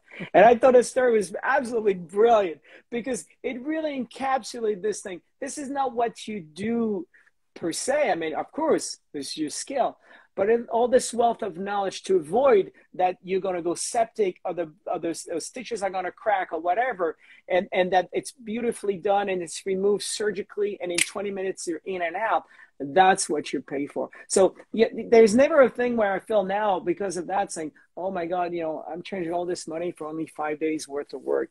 But really is that, how long would it have taken me to do the same job when I started? 2 weeks? And I always come back to that sign painting. It took me 4 days. And that guy came up to the window and said, man, if you don't finish this thing tomorrow, I'll take that job away from, because it's a 1 day job. And that idea of that, you pay for the work, but the thing that it's not a known entity is all those prior years of struggle, those mistakes, that ceiling that you screwed up and all that stuff. So the next one is better. And that's and not only the guys in this and the presentation and that, but all this experience is the value of it. And and sometimes I tell my client that story, and I laugh about it because it's such a Jewish New York story. But I think it's perfectly on point, and it really illustrated where the journey that it's taken to build up this knowledge and this confidence to say, I will see you on Tuesday, and at 10 and at 10:30 you'll be in your recovery. I know it's going to be good, and you will be happy with the surgery. And so sometimes when there's those moments of doubts and things, you have those little stories that come up and say, I can make this happen. I think that to that point, it's the years, but it's also like my competitive advantage as a company now is we are a low risk, high quality option, right? Oh yeah. When you hire my company, you're not taking a gamble as to whether or not this is going to get done the way that you want it. And so could you find a guy who could do the level of work? Potentially. You could go out to the market. You could talk to 100 painters. Maybe you get cheaper. Me 10 years ago. Yeah. We're pretty rare, but there's some really dedicated craftsmen that are obsessed. And when I first started out, I was giving deals of the lifetime. All my old clients. I mean, man. But today, you hire us because we are a low-risk option. And that's years of experience. That's an excellent way of putting it. And it's a very pragmatic way of putting low risk business, and high quality to boot. And you have those clients that just say, well, but this guy's 30% cheaper. Yeah, well, sure. I've had it a couple of times where the clients say, well, you're truly, you're the most expensive. Somebody comes on the phone and say, oh, I've had 5 people way cheaper. You're the most expensive. And I say, then you should really use them. And as a matter of fact, I can actually recommend somebody that probably be cheaper than those guys. It's completely your choice. I understand completely. But again, you came to the Porsche dealership. You see the sign in front of the thing. What you want is I don't want to say Hyundai or whatever, but a different car model. They're a very good car. That's it. And there's no wrong choice. Not everybody should be driving a Porsche. Not everybody should be driving a Ford 150 or whatever. Whatever is your jam is what you do. I know I can do it. This might not. If you think we're not compatible, there's no problem. I don't feel bad. I understand. But I cannot go through the process explain to you why. If you by yourself what you're looking is for the bottom line, because there will always be somebody cheaper and somebody higher. And I always say it's just like a car. There'll be a faster car that'll pass you on the highway, and it'll be a slow car. You'll be the F1 driver. There's always somebody that's going to be faster and faster. Where are you in there? Where do you want to be? That's your answer. Not for me. I'd love to do your job, but I'm not going to. Not because 5 other people have a cheaper price, all of a sudden I have to lower my standards for you. I refuse to do that. And it's not the only problem with that analogy. I love the car analogy, but the only problem with the car analogy in the painting business is Hyundai still has to pass a bunch of regulations, and they are a legitimate company. In the painting business, there are a lot of guys that aren't at all legit. They've passed no criteria. I just left a job right before here where the client had brand new garage doors installed. They were improperly painted. They are now ruined. I told her, I can probably do this. I'll do the best job I can possibly do. I'll give you a best paint job, but I won't warranty it.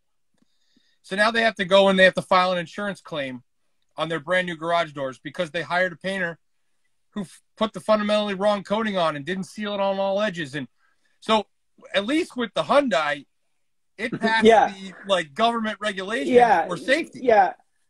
But and again, Hyundai we're beating up on it. I have a Subaru. I'm happy with my Subaru and my Toyota. But what I'm saying is that when you get phone call, I always tell the girl, say, tell them I've written the books, tell them I do the Getty Museum, tell them I work at the Ritz. And I don't, it's not to toot my own horns. I don't care. It's just I want to make sure they understand that our price schedule or the way we price our job is based on all that. I cannot take that out of the package. We all field question from Brooklyn. Say, oh, what a lobby! I've seen your thing on the internet, and I say, hey, I tell them, go to the 15 questions. If they can't answer, then we know it's not for us. And if they say, yeah, no, I still want it, I say, tell them, it's X amount per day is usually our average thing. And then I'll see when I get back, like, oh my God, they have this sticker. But I'd rather have him now than in the middle, like the uncomfortable thing is oh my God, this and that. And it doesn't mean I'm worthy of that or unworthy or whatever. It's just that right now where I'm at, I need to do this type of thing. That's my jam. And I have a certain status and I have an operation and that's the part of it. And it's got to be tactful. You can't, the one thing I say is I've had too many times when I get turned around at the club, I'm not on the list, I don't look the right. And I hate that feeling. Yeah. And I don't want my client to experience that or potential client. But I say, here is, this is what we do, this and this and that. And again, with the 15 question, I think that's a good way to do it. And they get the idea right away. If they don't, then we start a little bit of pricing. Say, this is about the range it's going to be. And either they never call or they call back and we take it from there. But yeah, too many times, you're right. You cannot compare apple and oranges for the same thing because, we're in New York City. I mean, our real estate is expensive. Our insurance is crazy expensive. The buildings, you cannot get in before 9 o'clock. You get up at 4 o'clock. You get a 6-hour day out of the guy. All this thing is got to factor in my billing. I can't be the same thing that I had a friend of mine right in New Jersey he's just out across the bridge and his insurance is a tenth of mine. He does the same business. His real estate, to get a 5,000 square foot warehouse for $3,000 a month. So I say then, start working in Manhattan, I guess. And it's also supply and demand. Like you said, you understand the business side enough to go, I only have so many hours this year. I'm going to auction them off to whoever wants to pay the most. And, because you can't. With the caveat, I'm going to stop here, with the caveat that I also don't have two prices. I hate to say, when I go a pack of butter at the supermarket, whether you're Jeff Bezos or a homeless, the price of butter is still say $2.50 or whatever. I don't know what a price of butter is, but so to me, my price structure is based on square footage, and obviously when I work for Bezos or Bill Gates or these kind of guys, I know there's a bit more meat on the bones. I'll fly a certain way. I can add a couple there. I can pad it a little bit. But I work through a designer. I say, this exact same job was, $15,000 last month, and now with this client it's 30. I mean, how can I justify that? So for me, the price is this. I don't make a difference. And then people say, oh, you should hammer it up. These guys can't afford it. Yes, I guess sometime you could. I never think of it like this, and maybe it's stupid. This is maybe bad business. No, but I think that fits my point. Is like, no, it's just here's the going rate for what we do. I don't care. We've worked in houses that cost $250,000 and did the same level of work for the same labor rate as a $20 million condo. The house price isn't what matters, but our time is the same. It's worth the same in both places. Yeah, it's true. And I mean, sometimes you're like, oh my God. And you see the next guy, the contractor, like, $500,000 for one window. I'm like, what the hell? I mean, I'm in the wrong business. But I've never been envious. I've never been, looking at other contract. I do my thing. Sometimes say, maybe I should raise this. I do my consulting. I live well. My life is fine. It could, sure, I could do better, but I could also do worse. So it's one of those things where it is a motivation. Absolutely, the financial aspect is a good motivation for me. I've never claimed I do it for the greater good of the decorative painting, social order. I don't care. Even though I do a lot for that with talks and books and whatnot. I still I do my thing, and I'm happy to do it, and I make a very good living because I have no complaint. I work really hard. I mean, you know, something. Oh, what's your best advice you could give a young decorative painters? They work your ass off. I mean, I mean, there's no shortcut. You know, when I started, there was not one old gizzard you could come to and say, "Hey, man, how do you do this? How do you do that?"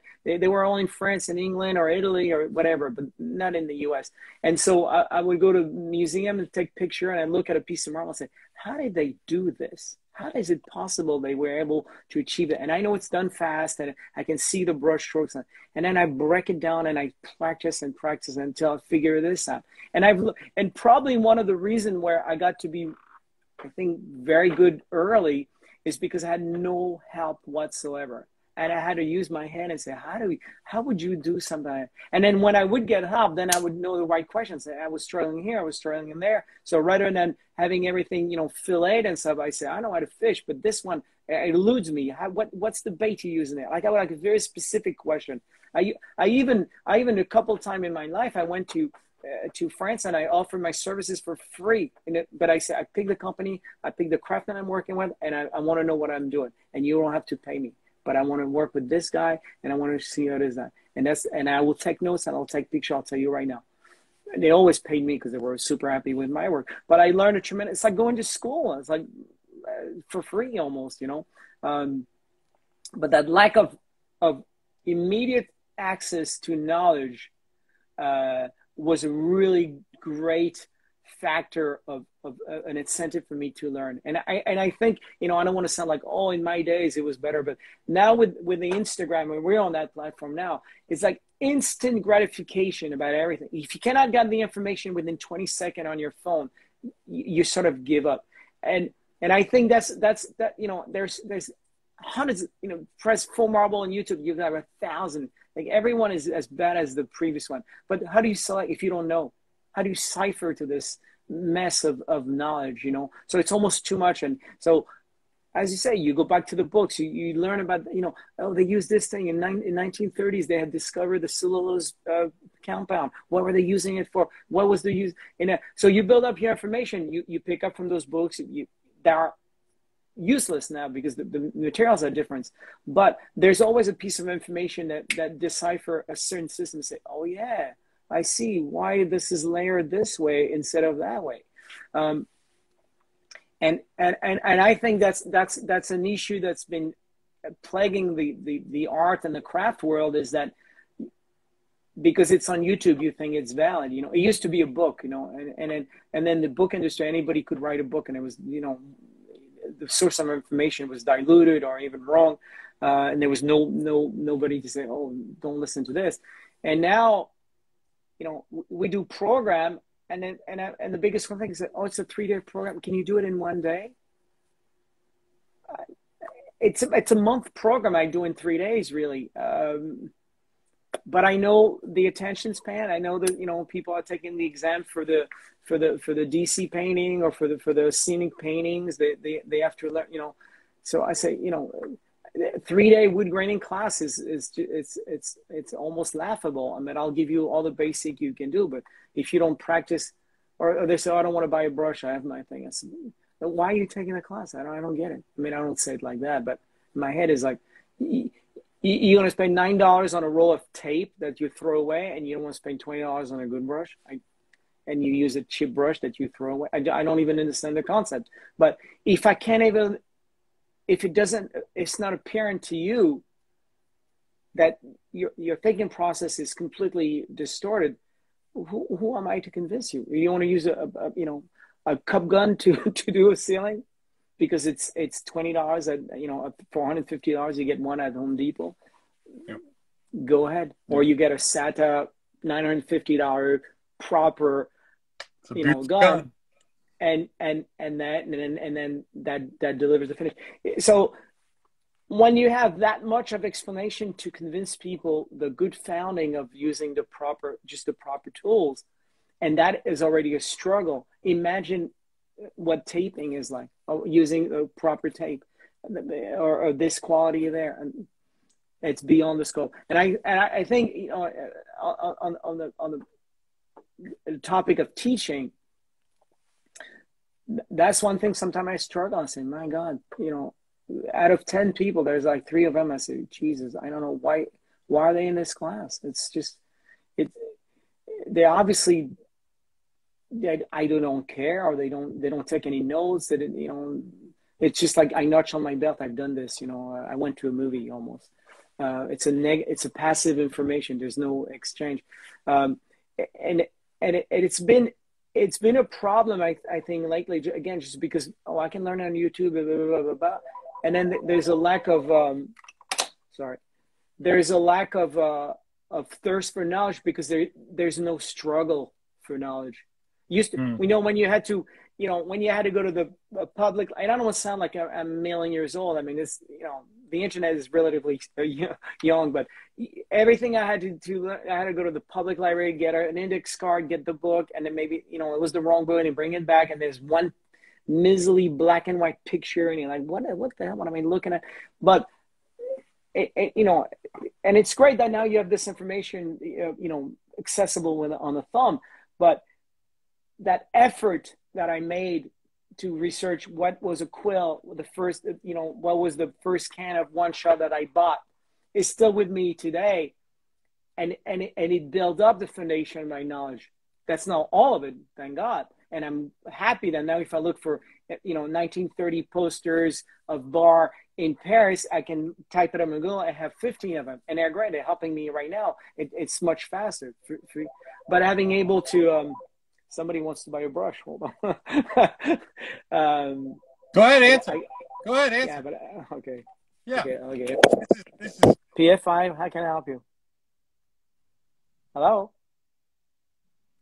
Okay, so here's a funny story. My number is 1 digit off from the line to get the food stamps in New York City. I had that Sherlock. So it's 888 is my number, and then 800 is the same number for the. So I constantly get, no, I didn't get my food stamp. So I know at, you know, 8:30. I don't know if it's going to be a decorative painter that's looking for a brush, but possibly, who knows. Anyway, that's why I get this phone ringing. But anyway, to go back to our thing is that, you know, everybody get their own journey, and it's a very personal thing, you know, and there's no shortcut, unfortunately. That's I love that, and that's what I think people need to hear this, because I teach classes, and I get I started teaching classes because I was getting the same question hundreds of times a month in my messages. And then I was like, hey, you want to know that long drawn out answer? Really, I should teach you in real life. Or you can, for $15 a month, you can join my private Q&A, and I'll verbally say it to everyone at once. And then they disappear. Or the number of times that I'll make a post and someone will ask a question that the answer is, you just type it into Google. Right. And I'm like, well, man, do I have to tell you to Google this? I'm not your Google. And it gets frustrating. But then there's also plenty of people who've come to the classes who have dove in. They've understand. I like what you're talking about with your classes is you've condensed it down, right? And I've done the same thing. We do a 2-day course. It's a ton of information. It's conceptually driven because you have to go back and practice. There's no shortcut for that. That's you know, on my shirts for when I class, I say 5% talent, 95% practice, and you know, I say, oh, you're like Picasso, you're talented, your mother was a painter.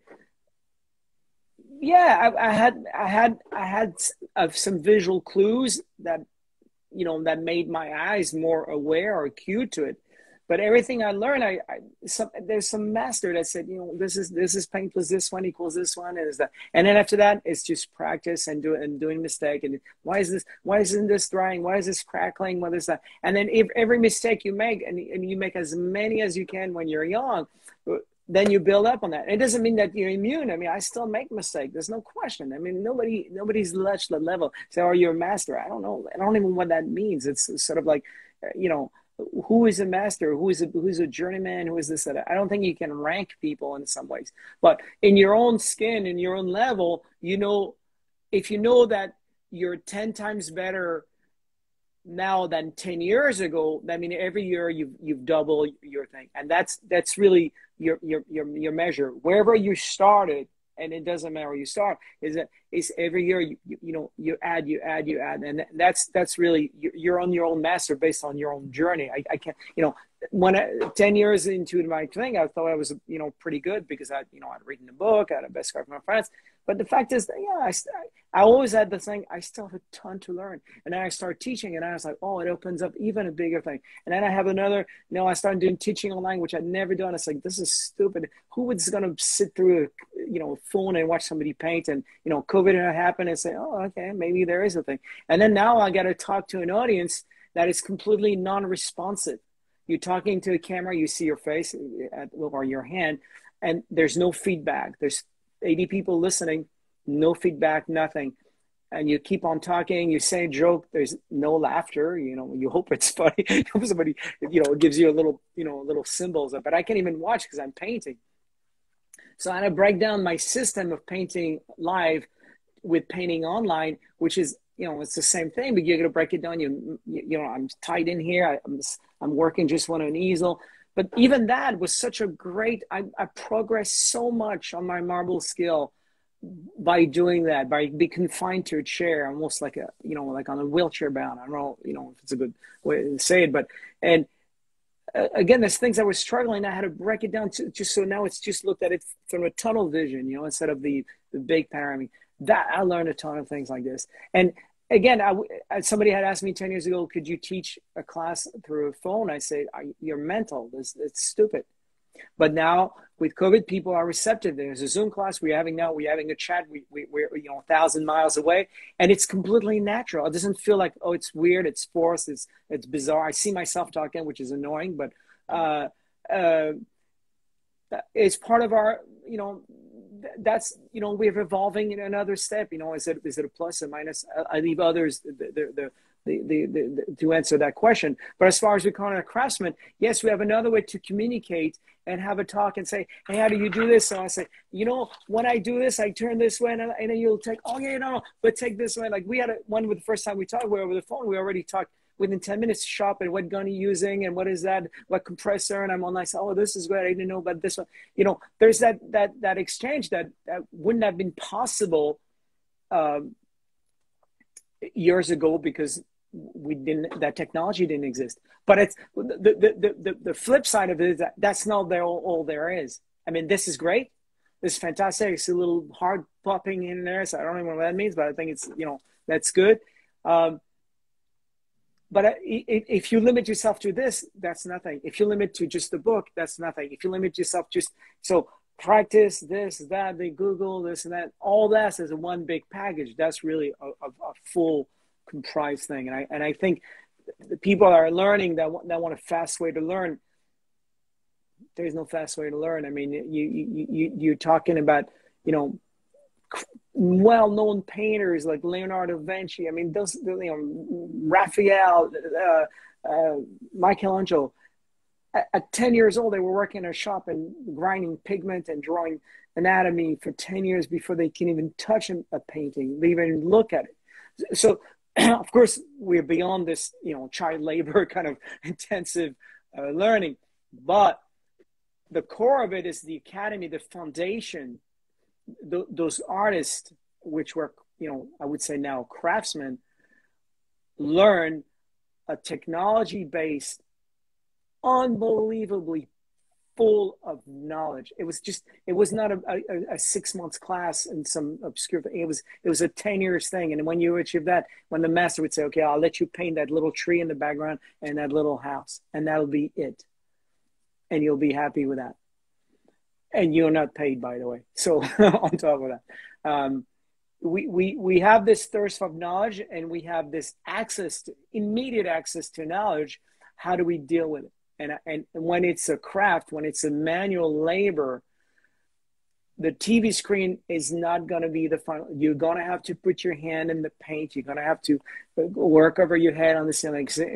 Understand what 10 or 15 feet span is like when you're upside down on the ladder. And that no amount of video is going to teach you that until I like the analogy of you can watch as many videos about how to do a push-up as you ever want. But if you want to do 50 push-ups in a row, it doesn't happen from watching videos. Correct. That's fantastic. It's well said. Maybe it's fine to get the rough stuff, right? Get some concepts. But if you're not going to put the work in and day after day and do the samples and make the mistakes. Now, you can come to one of our classes and I can shorten the learning curve. But I can't teach. I can't teach for you. I can't download the skill into your head. Yeah, and it's the same thing. It's I don't want to buy a brush, and that's fine. I mean, I don't know how you're going to do wood graining without a flogger, but it's up to you. I don't know what if that's the but yet you'll go out and drink 5 beers that you'll piss away within the hour the nearest portisan. What's the logic in that? Invest in your craft. Investing in your craft is investing in the knowledge, taking classes, going on YouTube, whatever, putting the time into it, getting the proper tools, and you'll see it makes a difference. But if instinctively, if you don't think that's the good way of doing it, I mean, again, as you say, I can show you how to do 50 push-ups. I mean, I won't be on maybe 10. But at the end of the day, if you don't start, that's all you'll be a good watcher. That's about it. Yeah. It always come back to this thing of being a professional or an amateur or where you are. That I don't care to give label. I don't. I belong to some sort of membership, but a group of painters. We gather every year around the world, decorative painters. And it's become an old man club. It's just being annoying, and they have a problem meeting young painters. And I say, based on what? So this lady, she has a van with painted unicorn, and she does children's bedroom. It's not my cup of tea. Some of them are not as good as, but she's working every day. She has a van. She has a customer. She has a client. She is as bona fide as a decorative painter as I am, as far as I'm concerned. There's no level. That's like you don't have to be a Michelangelo to do a Sistine Chapel to be a painter. There's no.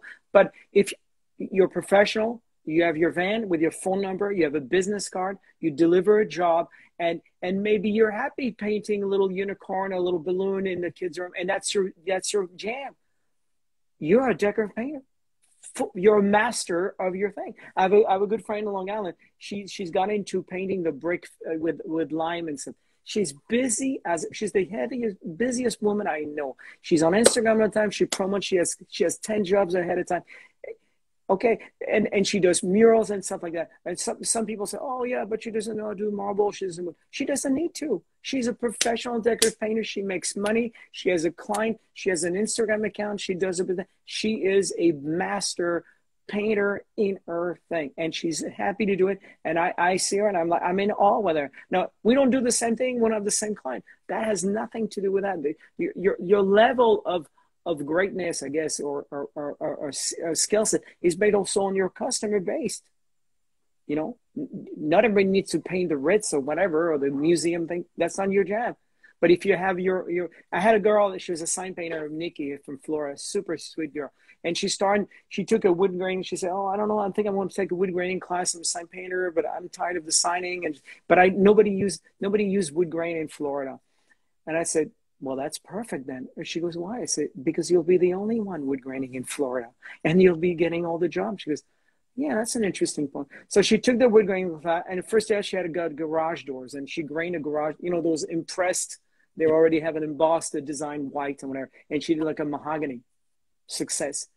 And the neighbor, oh my God, who did this? I want that. And the entire street. And then the neighbor, and then she did that almost like super. And I say, I told you, Nikki, this is it. And now, she said, now this is that much for the door. And she's lining up. She found a niche. And I say, that is a bona fide decorative painter. I don't care if she doesn't do marble or ornament or 18th century French. Who cares? but she's professional. She has a van. She has her business card. She gets her client. She delivers a job on time. That's what makes you a professional painter. And I think some people confuse all the time your mastery of technique with your clientele, with what you can do. And if you do bathroom and things, there's nothing wrong. It's the same thing with the Hyundai and the Porsche. They both pass all the different technical thing to be say yes, this car is safe, and there's nothing wrong with it. And actually, there are more Hyundai on the road right now than every Porsche if you really think about it. And so I think when we have an audience of people that say, "Oh, will I ever be like you?" You don't need to be like you. I'm glad actually. Not because I need the competition. It's a difficult life. But if you have a good market, you do your selling, you get the gloss, you got it down pat. Before the job ends, you know exactly how it's gonna. You know all the steps. That's your thing. You don't need to do a sky and an angel and that. So things get mashed where you can only be called this label because you can do that, and I think that's wrong. That you can be master of your particular trade and do perfect living and have a bunch of employees and do that and be satisfied with it, and this artistic knowledge and thing. Yeah, maybe something happens. Maybe you don't need it. It doesn't matter to me.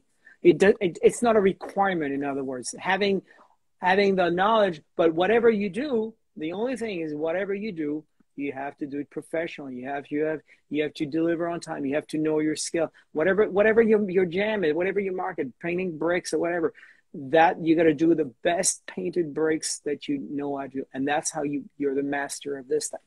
And maybe you say, okay, now I'm ready for the next level, and so forth. And your thing grows, or you can stay at the level you're happy, but then get more employee.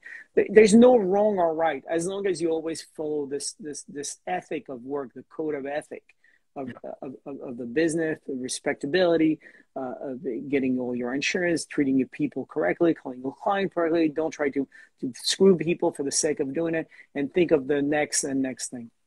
Yeah, I like the idea because a lot of people see us we do like $6,000 to $8,000 gloss doors, right? Because I live in a market. We're lucky to live in a market where there's a demand for that, and people can afford it.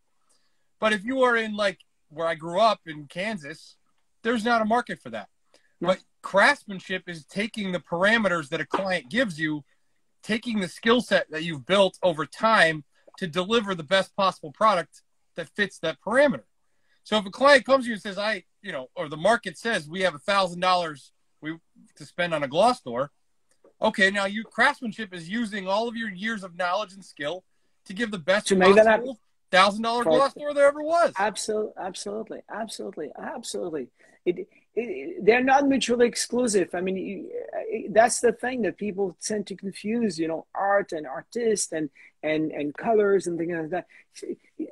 Yes, it contributes. Yes, on the appearance of it, but at the core of it is getting to your market, owning your market, and making sure that you can deliver what you say you will within the parameter and make some money. Now, if you do $1,000 door and it costs you $950, you got to get it out of business for sure. But if you do that $1,000 and at the end of it cost you $600 or $700, and you have a profit margin, and you can go to the next door and the next door. That is a business. So yes, there's the value, but it's also what is your taking home. And did you tell the client? Is the client happy at the end? Did you set expectations so that you could do the door for a cost of $500 and charge $1,000, and they would still like it? Did you show them a picture of my door, sell them for $1,000? Because that's going to set up an issue. Even if you use all the craft that you have in the world to be able to do it for under $1,000, if you set expectations improperly, now we have a problem.